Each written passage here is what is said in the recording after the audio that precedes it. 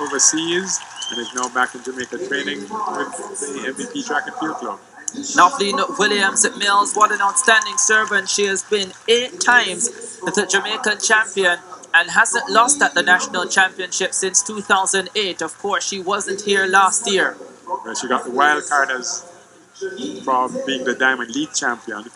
But here we now see Anisha McLaughlin, or I should say Alicia Wilby, V. McLaughlin, one of the superstars, and many would say the best high school female athlete we've ever had in history at Champs.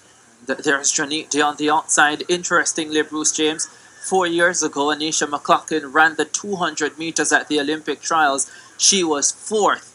Just missed a spot on the team. She had the opportunity to run the 200 here again.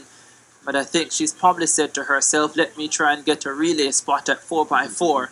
Has run 51.40. Noveline Williams-Mills is in lane 4. She's the favorite. This is a good heat. Top 3. Sure to go through. Away they go. All of 7 women starting in this one. Noveline Williams-Mills is in lane 4. She goes out slowly.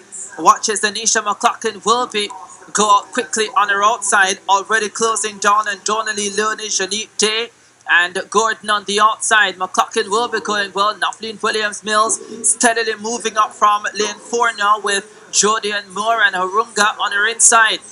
This is a close racing here. 3 short to go through. Noveline Williams-Mills steps forward in lane 4. Harunga is having a fine run, the Namibian, on the very inside. And she comes into the straightaway with the lead. Noveline Williams steps forward. Jodie and Muir steps forward. McLaughlin Wilby is still looking strong. Williams-Mills has the lead and McLaughlin Wilby is right there with her. These two go to the line together. 52.49 for Noveline Williams-Mills. She gets through qualifying relatively comfortably. Doesn't matter what Noveline Williams runs, whether it's 50, 51, 52 or